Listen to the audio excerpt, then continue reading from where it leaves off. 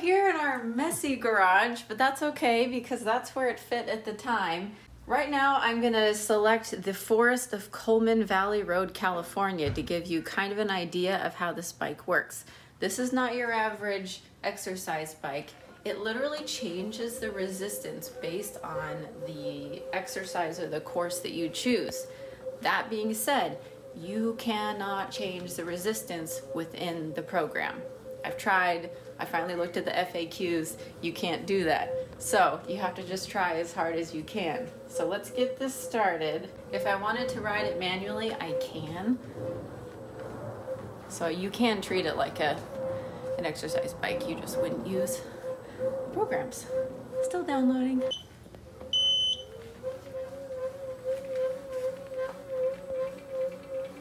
There's even adorable music if you want to listen to it. Although generally, I tend to turn the music off and I listen to either my own music or I watch TV. Hello, Amazon.com. It's me, Beau Chevasu's wife.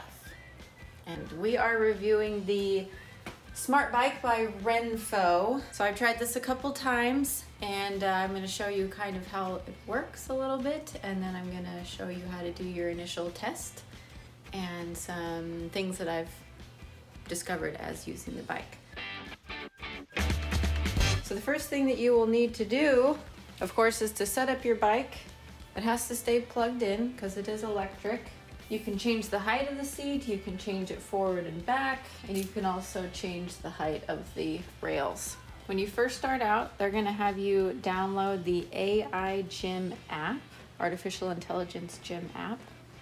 I've already done this, and as you can see, it connected automatically and it turned itself on. So that's pretty neat.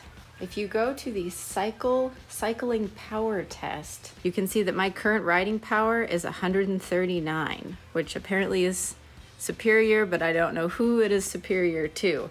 So when I first did the test, it has you sit down and it has you ride, and it gets gradually harder and harder and harder and harder and harder, and eventually you max out, and then it'll tell you, congratulations, this is what your power level is. So based on that power level, when you're doing your exercises, like let's say I go to Discover and I choose an endurance test or exercise, I can open it up and it'll show you the different levels. So as I'm going along, it'll be like 50% of my power, up to 60% of my power, up to 90%, and then back down.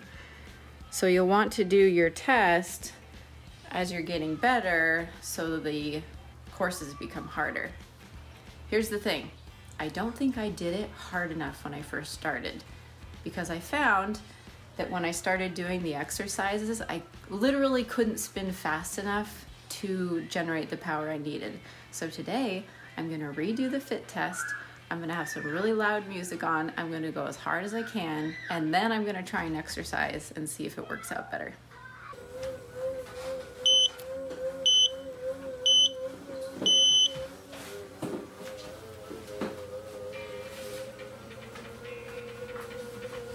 The goal is to keep it at 55 watts. So I'm at 56. And every minute it's gonna get harder. Okay, so I just finished the fitness test for the second time. I took a little photo. It says, you have climbed 9 power stages. So I started out at 130 something, and I'm now at 145. Apparently surpassing 80% of users. So the fitness test is really hard.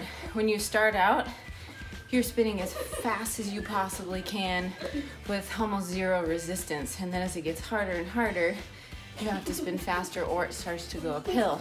So there you go. I hope that you enjoyed that small little demonstration. If you are looking for the video where I actually put together the bike, if in fact you're at that stage in exploring this, or if you want to look at other reviews from other people, I'd highly recommend it. Overall, 5 out of 5 stars, AI bike from yours truly, Beau Chevasu.